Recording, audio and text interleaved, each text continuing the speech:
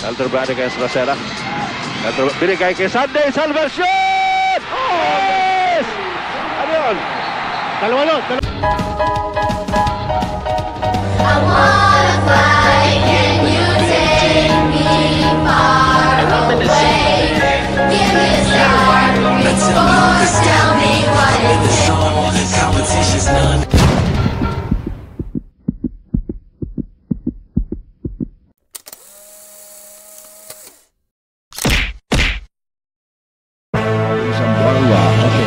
But he traces his roots to Rock City. Marami tayong mga kaibigan dyan. Parati sinasabi sa akin, tagaan niya, hormat yan. Okay. Okay din. Galing kay Sunday Salvacion, Pietrasal, ang inyong kakampi sa buhay. Well, Ginebra now with a 2.3, 27-25. At napaka-importante para kay Sunday Salvacion na mabigyan siya talaga ng matirang ganyan, ano? Willie Wilson, and Willie Wilson will just have to push him out of his comfort zone, or else those shots will start falling for Kirby. That would only spell doom para sa Barangay Ginebra. Kirby not really figure that all that well in the first half of scoring-wise. Sunday Salvacion hits favorite with a TN twist ang inyong kakampi sa buhay. 8 points now for Sunday Salvacion. Papunta sa magkakalawa, binigay kay Matt Papagado. That's hit the knee of Ronald Kubit. And the pass they play. Ginebra almost lost it, and Sunday Salvacion is able to score from underneath the basket. First 2 points for Sunday. Ito ang inyong kakampi sa buhay. TN. Nick Velasquez is a 30% three-point shooter here in the conference. They really have to respect his outside shot. And so with Sunday Salvacion. Good reply there by Sunday. 5 points for Salvacion in the quarter. And coming back with our KFC delivery assist of the quarter, you see Paul Antani getting it over to Sunday Salvacion underneath for our KFC delivery assist of the quarter, but the delivery to KFC. This time 87 line. Oh, there's Alex Lobagnon with the 2-pointer to join Asi Taulava. Sunday Salvacion breaks free. Taking off Cesar Costi there. 7 points for Sunday. The first half. That's nothing to write home about. Sunday Salvacion douses cold water on them with a 3-point shot. He's got 9 in the game so far. These kind of guys of this game. Meantime, our KFC delivery assist on the quarter. You see here, Ronald Kubit to Sunday Salvacion, but the deliver to KFC just down 8-8-7, 8-8-8. And the lead is down to 1. That's his favorite quarter there of Ronde and Relay. That's what he's there for. That's what Sunday Salvacion is there for too. 3-pointer from Sunday Salvacion, challenging the big guys of Barangay Ginebra. You know, Asi Taulava is just like a magnet on offense. Everybody, all the defensive players of Ginebra are paying attention to it, but to the tier, Sunday Salvacion, to the rescue. 15 points for Sunday Salvacion. Remember that last Sunday against Santa Lucia waits in the second half of that game. Well, without much ado, J. Hubbard definitely represents the backbone of the Ginebra. Wow! But don't come out Sunday Salvacion. You gotta give him credit. Salvacion has been hitting it from all angles. He's got 18 points now. Look at 3 points that day. Antani. Sunday Salvacion faces Asi Taulava. Now Alex Lobagnon. Wilson. Sunday Salvacion is over. And he's done. Sunday Salvacion is hitting it the wall badly. As we go to the last winning process by Mosalak. Out the game and back to back wins by Barangay Ginebra. On behalf of everyone on CS9, Richard Del Rosario, Rima Chanco, Eric Reyes, and yours truly, Ed Kixon Bulamang. Rima Chanco is with our best player, Sunday Salvacion.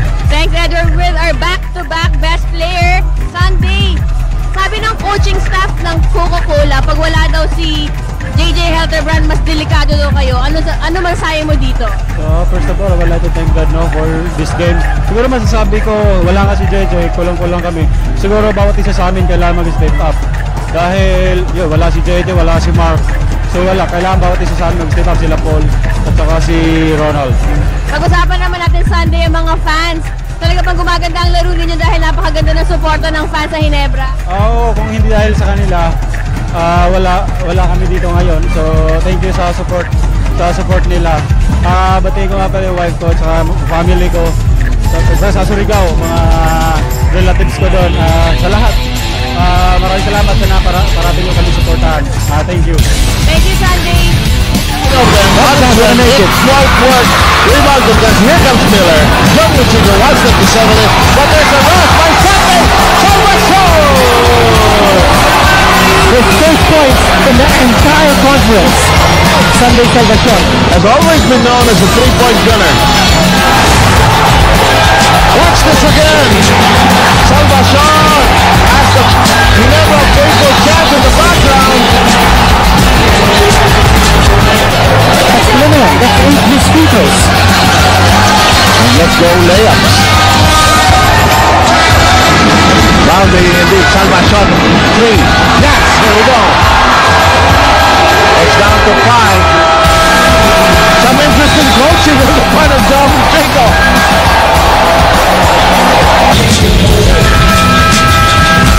Look at this.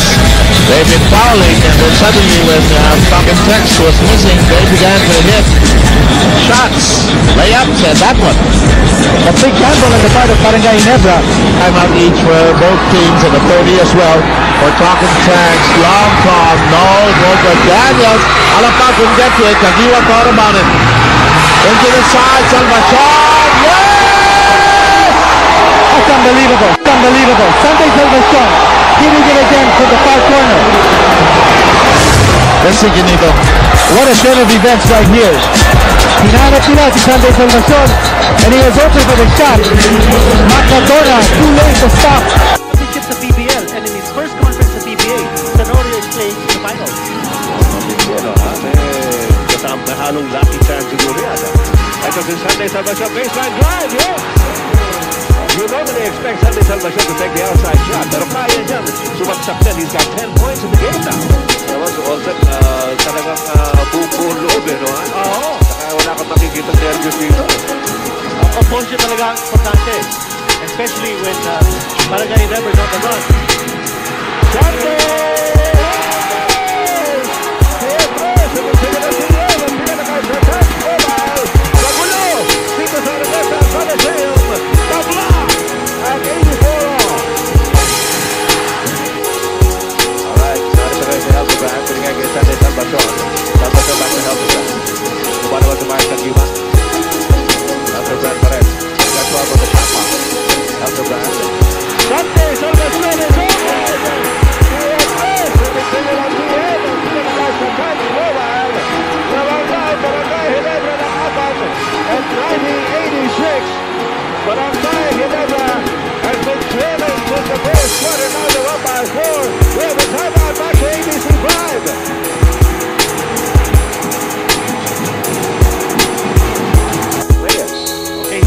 Weapon also has been playing good defense against Kagiwa.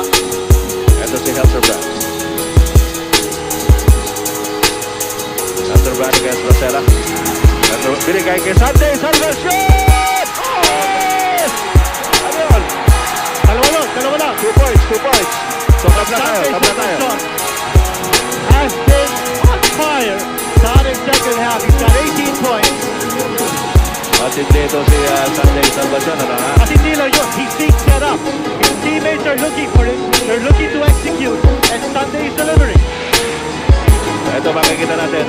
Talagang hinahanap ni JJ Helterbrand. Hinahanap niya si Sunday Salvation. Kumahabol si Lori Tugane. But he is a tad too late. Sunday Salvation scores his 18th point of the game. And that marks the count at 94 all. With shade under 36 seconds remaining in the game. Coach Tommy, 9 seconds to go. 2.9 seconds. Lamang Ginebra ng dalawa. Something got inbounding also Rosella. A lot of 3-point shooters on